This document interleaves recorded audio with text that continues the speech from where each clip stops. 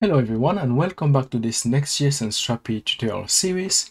In the previous couple of videos, we managed to implement all the filters that are on this sidebar one by one. And now we put our attention on implementing the search bar, okay?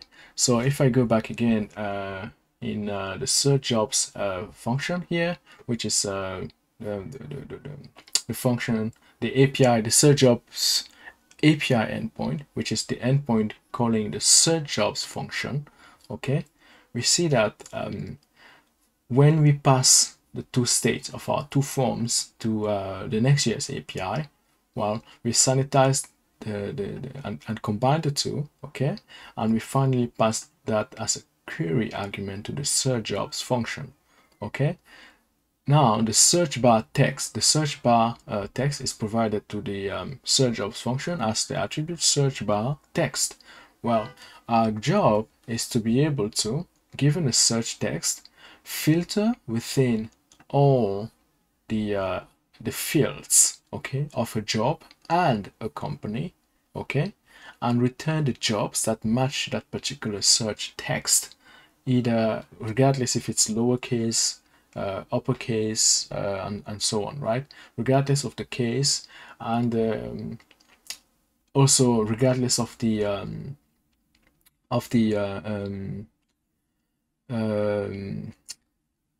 UI. Basically, if it's rich text, it shouldn't matter. It should be able to search within the rich text field as well.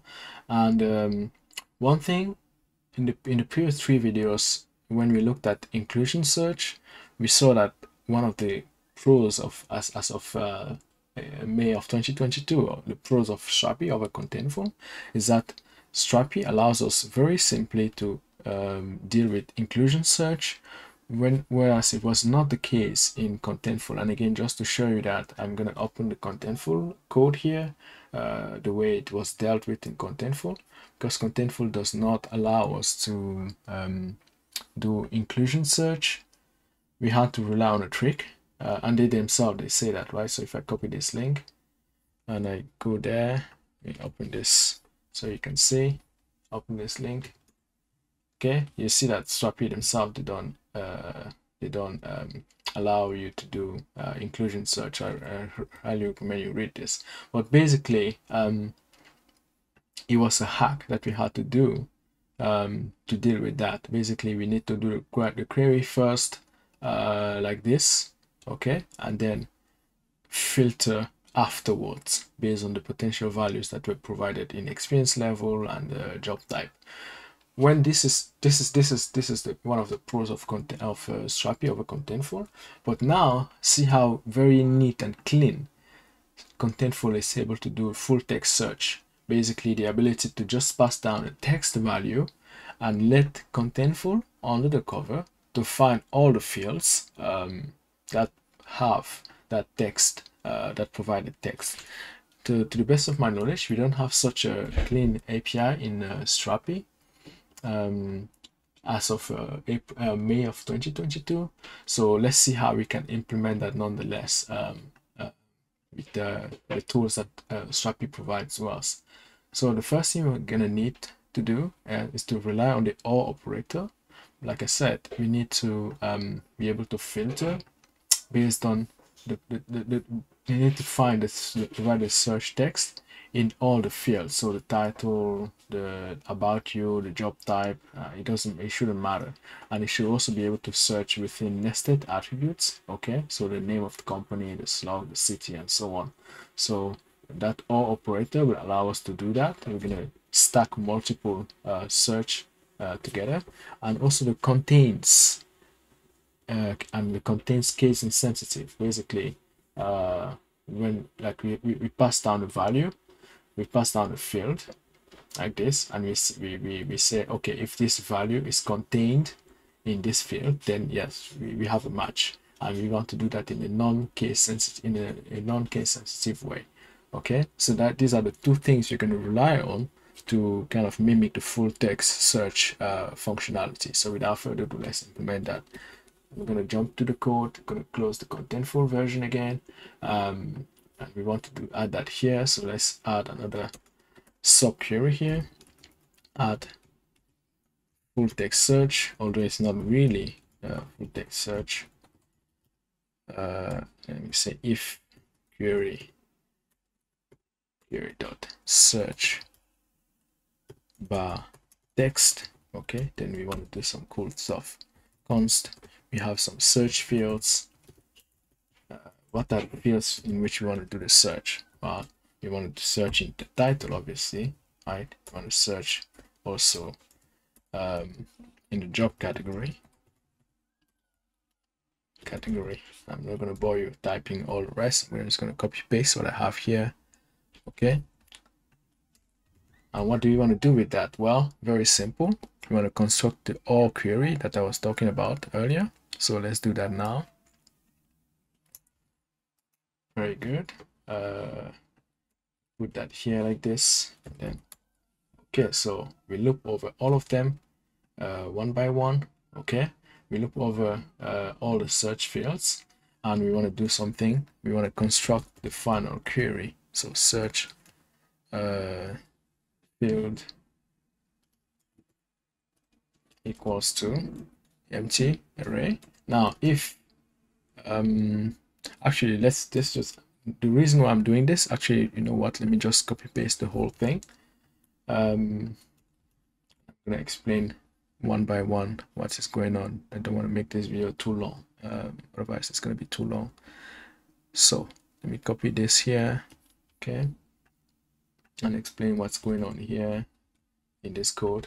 Basically, to add a full text search, this is the piece of code that we need. Okay, so we have a bunch of search fields. We want to search in the title, in the job category, the job type, job description, about you, and job responsibilities and remuneration.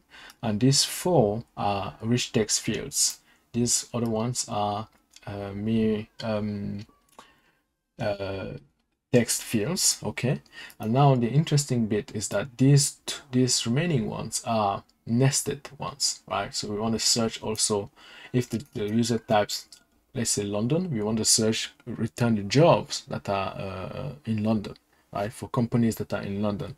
The city is attached to the company, not necessarily the job itself. Okay, and likewise, if the user types the company name, we want to be able to return the job that are related to that company.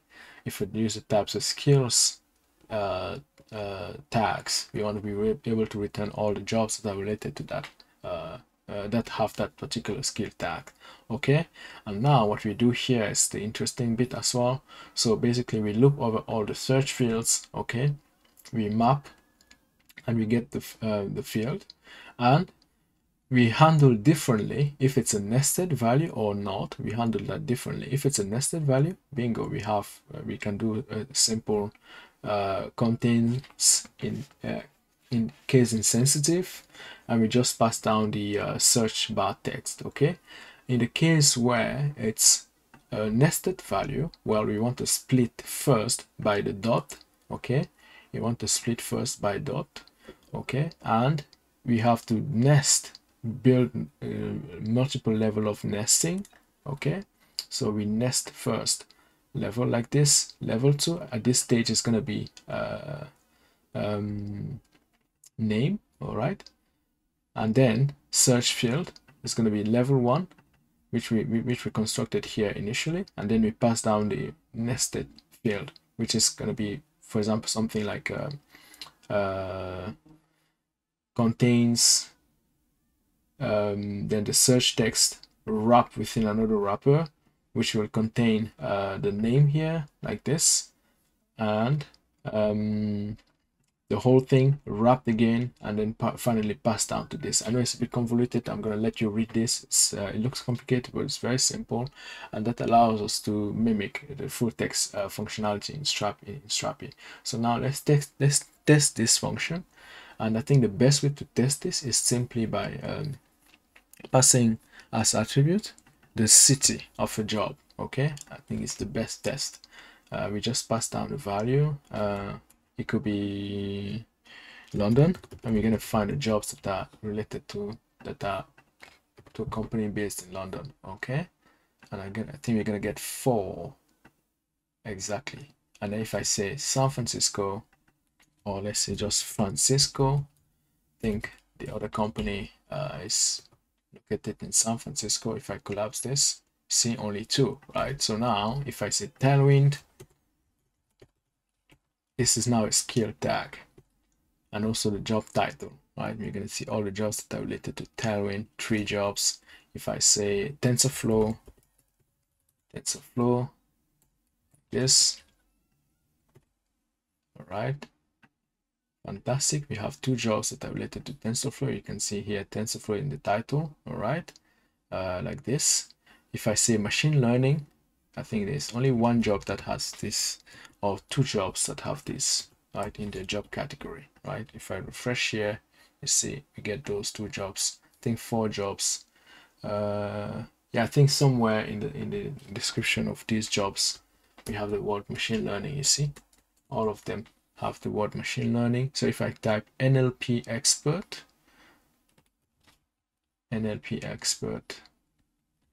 like this, very good, I refresh, you see we're gonna get only the jobs that are relevant for that, and in this case I think only 1 exactly. So NLP expert, only 1 job fits the description, right? So that's how we implement full text search. We kind of hack that, but it works great. It works fantastic, right? So that's it for this video, folks. In the next video, let me see. In the next video, what we're going to look at is how to fetch the tags. Okay, remember when we initialize the app on first loading like this, we not only fetch the jobs, we load the jobs, but we also load something else. We load all the tags that are relevant to make them ready here, so that the user can use them to filter to his heart's desires. Okay, so the next video is all about how to do this, how to fetch the tags, and I think it should be very simple. You should be able to do that yourself. So thank you guys for watching, and I see you in the next video.